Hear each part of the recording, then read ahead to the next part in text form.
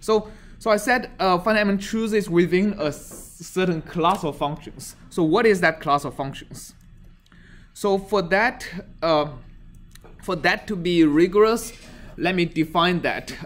The class of functions I'm choosing in the simplest case of finite element is called a linear function space. Okay, so linear function space is, let's call it X. X is a linear function space.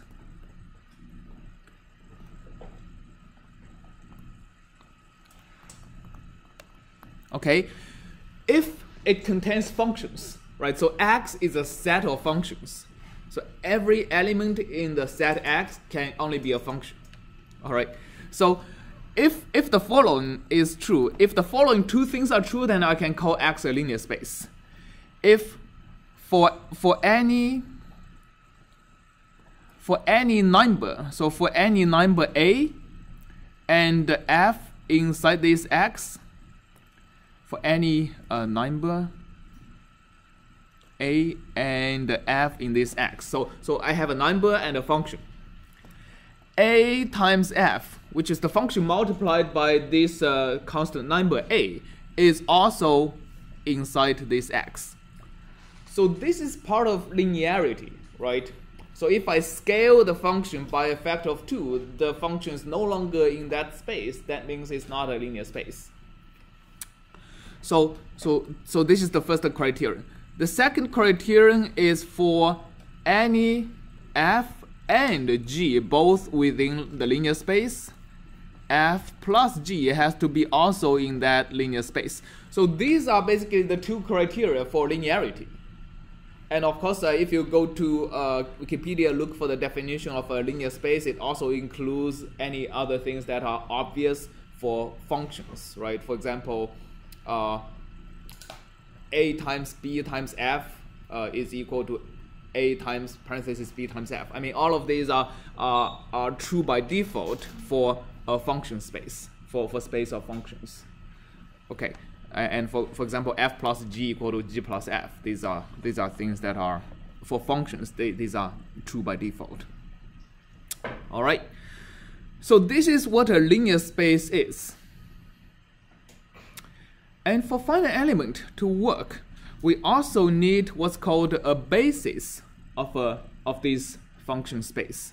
So basis is a concept that works only for linear space. And for a linear function space, the basis is going to be a subset of this linear function space.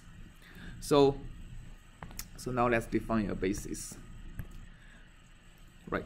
So B, a subset of X, is a basis if we also get two conditions, right? So the first condition is linear independence. So what does linear independence mean? It means that if I choose any finite number of elements in this basis, so that means, so for any F1, F2, etc., Fn, all of them are inside this basis. Okay, you cannot express Fn. You cannot express any of these functions in the basis as A1, F1 plus A2, F2 plus etc. An minus 1, Fn minus 1. This is true if and only if, well, this cannot be true forever, right? You cannot, there cannot be a set of A1 to An minus 1 such that this is true. So you cannot express any member of the basis as a linear combination of any other basis. But this basis is sufficient to express any other element as a linear combination. So that is it spans the B spans X. That is saying that for any f inside this X, there always exists f1 etc. to fn inside this B, while n can be any number, right? So so that f is equal to f1 plus a2 f2 plus etc. plus an fn. All right, so basically what this is saying is that, first of all, B spans the whole space. That means for any function in the space, I can represent it as a linear combination of these basis functions. And two is B is the minimum set, right? B cannot be reduced further, because if it can be reduced further, that means I can remove one element from B and still have the spanning property. That means that removed element actually can be expressed as a linear combination of the remaining elements. That does not satisfy the linear independence property. So a basis is like the minimum spanning set of a linear function space. Right? Does it make sense? So the linearity of the function space and the basis essentially enables us to represent any function f inside the space X using a bunch of numbers, right? So if we have a space and if we have a basis, then for any function f, that f is uniquely identified by a1, a2, etc. to an. All right. So this is a way to represent functions using numbers. I mean, computers cannot really store functions because functions are essentially infinite dimensional. But computers are good at storing numbers. So this is a way to replace a function with a bunch of numbers. Okay, it's especially convenient if B is finite dimensional. I mean, if B is a finite set. And when B is a finite set, we call X a finite dimensional space. Okay, so if there exists a basis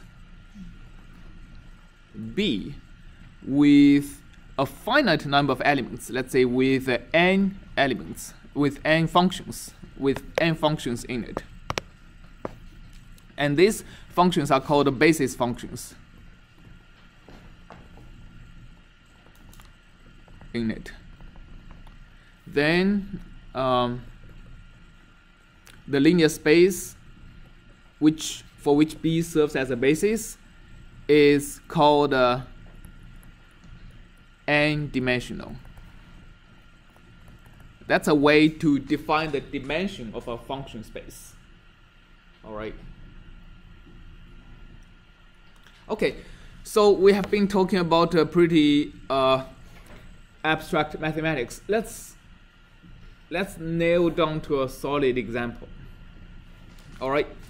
So a solid example is, let's look at the interval 0 to 1. Okay, and let's look at all functions that looks like a straight line inside this interval. Can somebody tell me, is that a linear space? All functions that are straight with constant derivatives. Look at the properties, right? If I have f being a straight line, if I multiply it, it's still a straight line. If I have two functions, both have constant derivatives, I add them, it has a constant derivative. So this space, okay, the space of functions with constant derivatives is a linear space. Somebody tell me, what is the dimension of this space? 1. 1? How do you figure out? Why is it 1? Well, you can get any, or maybe 2 if you put the 1 0. Okay. If you want to know the dimension of a space, try to construct a basis. There is a theorem saying that if you have a basis of n elements, then look at any other basis, it'll still have n elements. You can't have two different bases with a different number of elements. We won't prove it here, but that's true. So this is a two-dimensional space because I can construct two basis functions, right? For example, I can construct a basis function that is okay. So 1, 0, 1, 0. I can have a function that goes like this. I can have another function that goes like this, right? A function that is equal to -1 minus x, and another function that is equal to x. So for whatever straight line function I have, I can have f at 0 times 1 minus x plus f at 1 times x, right? I have the function. So whatever f of x would be equal to f0 times 1 minus x plus f1 times x, right? So basically things cancel out, and I have that function. I mean, as long as that function is a function of constant slope, then this is always true. Of course, I can construct a different basis. I can have the two elements being the first element in the basis is just a constant, is equal to 1. The second element being just the x. Then I can also do the same thing, right? But this kind of functions is what we will see is more natural with finite element, because of exactly this property, because the numbers, the linear combination coefficients, is actually going to be the value of the function at particular points. All right. Okay. So this is an example of a linear space. And again, the idea of finite element is to look for an arbitrary function, look for a function inside a finite dimensional linear function space that is as close to that function as possible.